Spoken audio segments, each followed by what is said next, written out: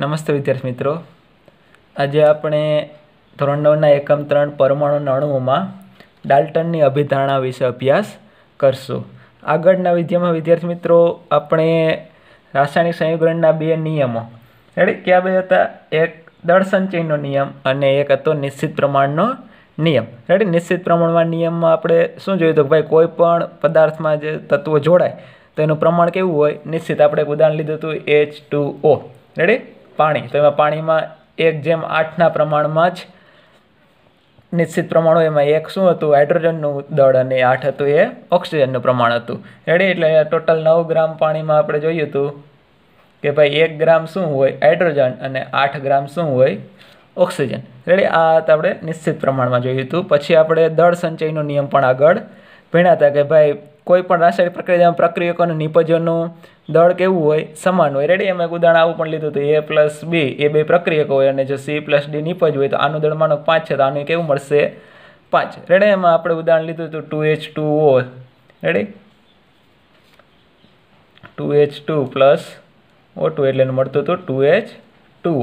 બેયનું દળનું આપણે ત્યાં ગણતરી આગળના વિડીયોમાં કરી ગયા હતા. તો વિદ્યાર્થી આવા પદાર્થોના દળ અને સંચયના નિશ્ચિત પ્રમાણ નિયમ આવ્યા પછી ડાલ્ટન નામના વૈજ્ઞાનિકે પરમાણુ વિશે થોડીક અભિધારણાઓ કે પરમાણુ કેવો હોય, પદાર્થો એકબીજા સાથે કઈ રીતે પ્રક્રિયા કરે એના વિશે એના વિચારો આપ્યા અને પરીક્ષા માટે ખૂબ જ ઉપયોગી. ડાલ્ટનની અભિધારણા પરીક્ષા માટે ખૂબ જ ઉપયોગી. 3 માર્ક્સમાં વારંવાર પૂછાય જ છે. અને રસાયણ વિજ્ઞાનના પાયામાં આ ડાલ્ટનની અભિધારણાઓ ખૂબ જ ઉપયોગી. આના કારણે બીજા ઘણા વૈજ્ઞાનિકોએ રસાયણ વિજ્ઞાનમાં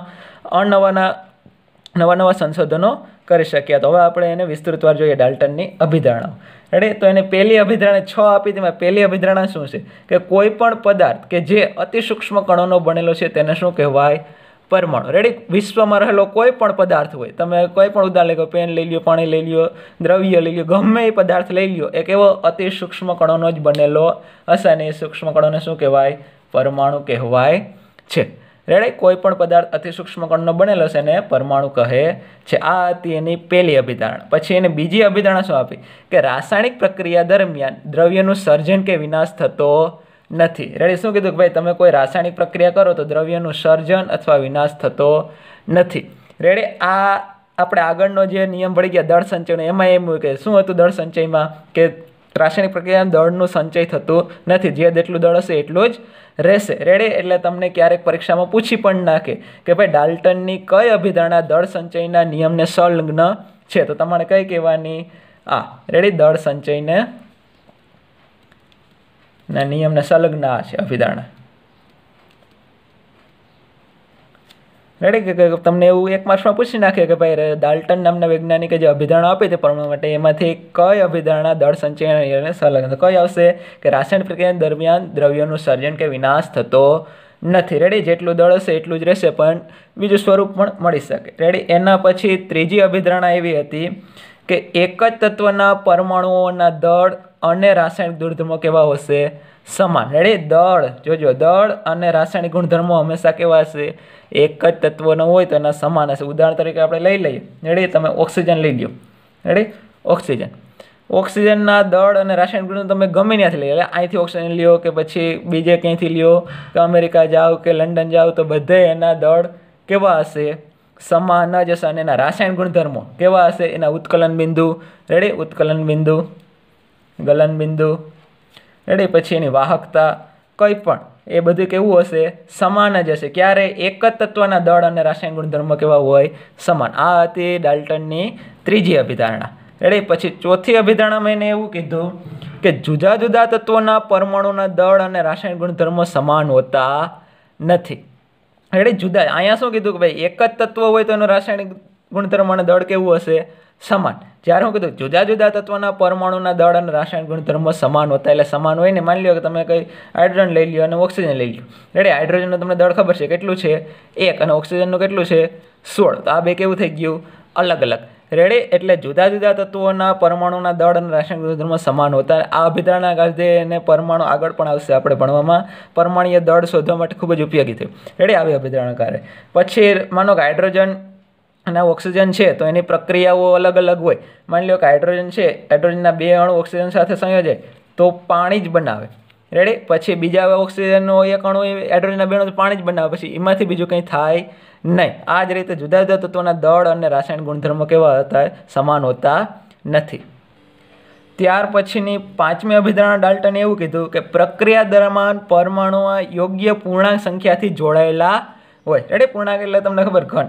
રેડી. 1 2 3 4 એમ. શું કીધું? પ્રક્રિયા દરમિયાન પરમાણુ યોગ્ય પૂર્ણાંક સંખ્યાથી જ જોડાયેલા હોય. રેડી. કોઈ પણ પ્રક્રિયા લો, જુઓ H2 લખતા હોય એટલે શું મળશે મને?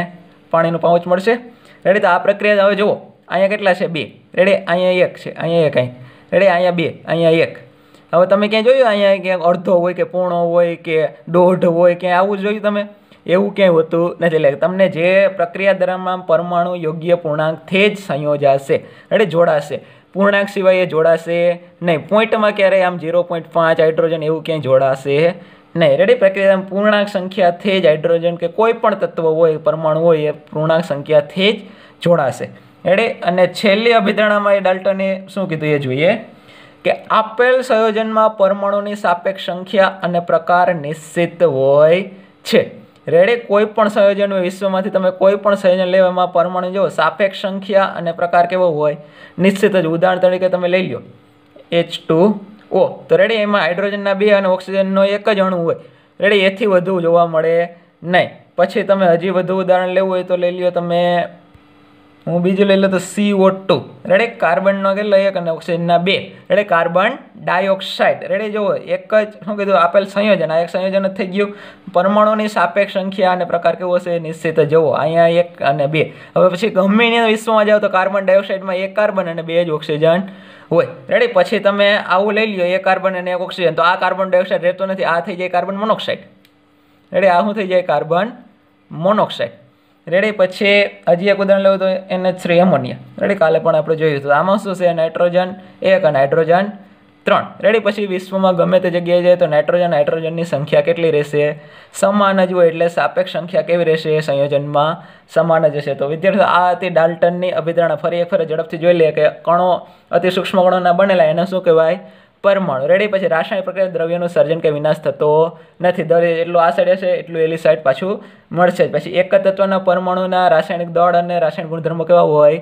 સમાન. પછી જુદા જુદા તત્વોના રાસાયણિક ગુણધર્મો અને દળ કેવા છે? અહીં એક હાઇડ્રોજનનું એક ઓક્સિજનનું 16. પછી પ્રક્રિયા દરમિયાન પરમાણુ યોગ્ય પૂર્ણાંક. રેડી. કે અડધો કે પૂર્ણો કે એ રીતે જોડાય નહીં, પૂર્ણાંકથી જ જોડાય. અને છેલ્લે રેડી, સંયોજનમાં પરમાણુની સંખ્યા કેવી હશે? નિશ્ચિત જ હશે. રેડી. 2 1 પરમાણુ હોય તો પછી એથી વધુ હોય જ નહીં. રેડી. રેડી. આગળના વિડીયોમાં બીજી વધુ ચર્ચા આ પાઠની કરશું. ધન્યવાદ.